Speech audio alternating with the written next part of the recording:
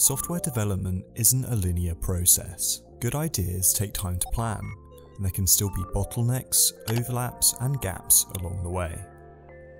If you just use metrics to focus on speed, you can end up with hastily planned, bug-ridden, rubber-stamped software being rushed out the door. Crafting the right balance between speed and care is what defines an industry-leading delivery process. And there's no better way to achieve that balance than with Jellyfish's latest product feature, Lifecycle Explorer. Let's take a look and see how it works. We can see a snapshot of this team's lifecycle for the given period. This includes the total lifecycle, on average the time it takes between issue creation until the final deployment or PR merge. The issues included in the calculation are linked here, as well as those that were excluded with an explanation as to why. If we look at the lifecycle by phases graph, we can see the breakdown of each stage within this team's software development lifecycle.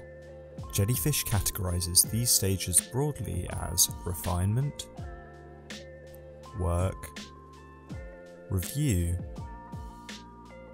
and deploy, highlighting any gaps or overlaps between each phase too.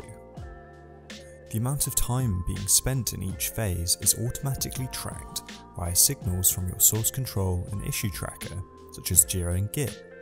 Lifecycle Explorer is all about interpreting indicators of possible bottlenecks and making proactive decisions to head off any impact they may have on both the health of your team and on your delivery. So how do we interpret this data? If we look at this team's work phase, we can see well over half of it overlapped with review. This could indicate a lot of rework, as the code was still being reviewed while being worked on.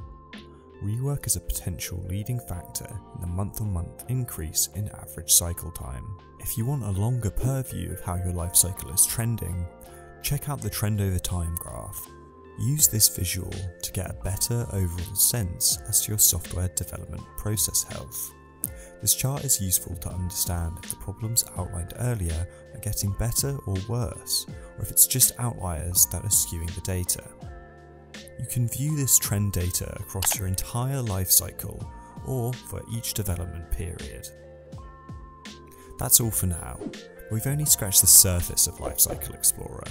If you'd like a deep dive into the bottlenecks, indicators, and possible solutions that Jellyfish's Lifecycle Explorer illuminates, check out this video, and be sure to download our latest ebook, How to Use a Lifecycle Explorer, a guide for engineering teams, both of which are linked in the description.